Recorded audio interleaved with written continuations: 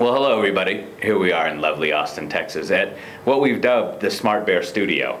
And this is Michael Cote, of course, of Red Monk. And today I'm joined by a guest to go over a new release that Smart Bear has out.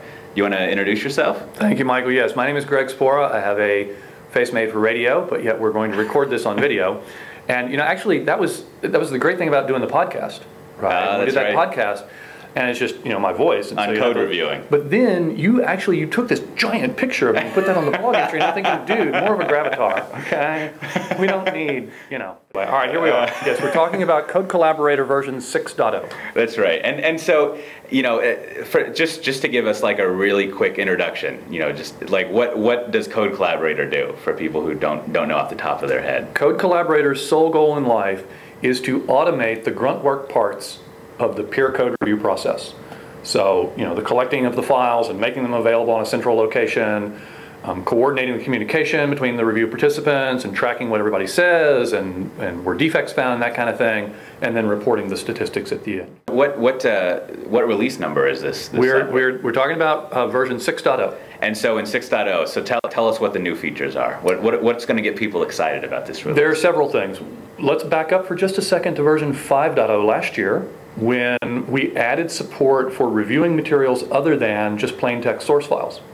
And the reason for that was because a lot of our customers, you're dealing with a software development team, but there are other people on the periphery as well that might want to be involved in the review. If you're building embedded software, it might be that the firmware guys or the hardware design guy, he wants to be involved and he wants to see his schematic in the review, right? And then we also had just regular software development teams coming to us saying, well, this is great, but I'd like to add the design document to the review and look at it and reference it from within the same tool. So last year we added support for PDF files, for example, and for image files, for JPEGs and PNGs and GIFs and that kind of thing. And that allows you to add in all the commentary and the usual meta information that you would on a piece of code. And so whenever I'd show the PDF feature to people, they would say, well, that's great, but I'd really like to do this with a Word document.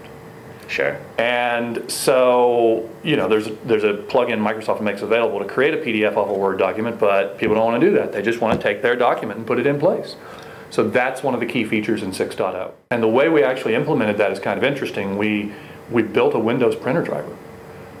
So, because again, at the end of the day, we just need to be able to render something paginated and put it into the tool. Yeah. And the best way to do that really in that environment is a printer driver. Yeah. So it's not just Word, it's not just Microsoft Office apps, it's any Windows app that can render paginated output. Other major features, a significant enhancement to our Eclipse plugin, which we've had for a few years now.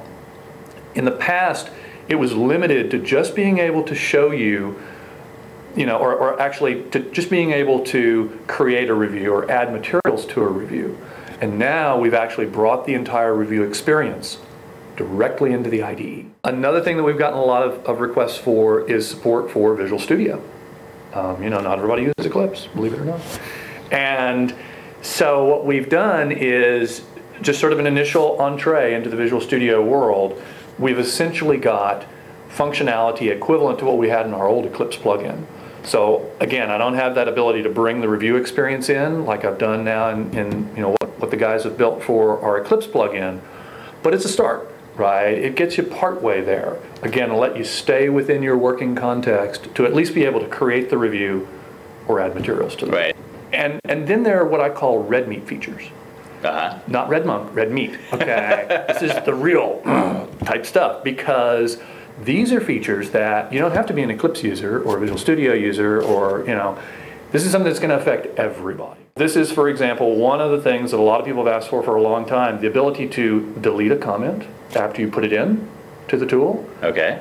We're not actually going to allow you to delete, we're going to allow you to redact the comment. Right. I showed that to you during the demo, and the reason for that is we can't really completely remove it because it would break the IM type paradigm for our real-time chat capability. I mean, think about it. If you were IMing with somebody and it just disappeared, and it just disappeared while you're reading it, that would kind of freak you out. Sure. Right? That breaks that paradigm.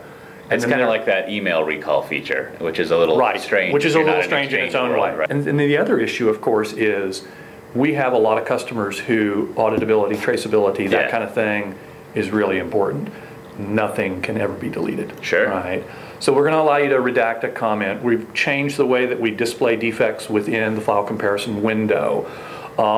We've added, again, some of these usability type features that affect everybody. We've made some enhancements to our ClearCase integration. We've also put in some pretty important enhancements to our integration at the other end of the spectrum to Git and Mercurial. How many version control systems do you guys work with now? 16. 16. And that's pretty nice. That's a rather large number. That's probably more than most people could name off. And so a fun drinking game is to get a couple of beers in me and then try to get me to list the 16 in reverse alphabetical order. Oh, well, because I can do it in alphabetical order, but reverse alphabetical order is a little more difficult. One last one maybe to mention really quickly. We did, and this is again something that you can't appreciate unless you're an existing user of the product, we've significantly enhanced some of our reporting capabilities. You know, that's kind of that third pillar of what it is we really do.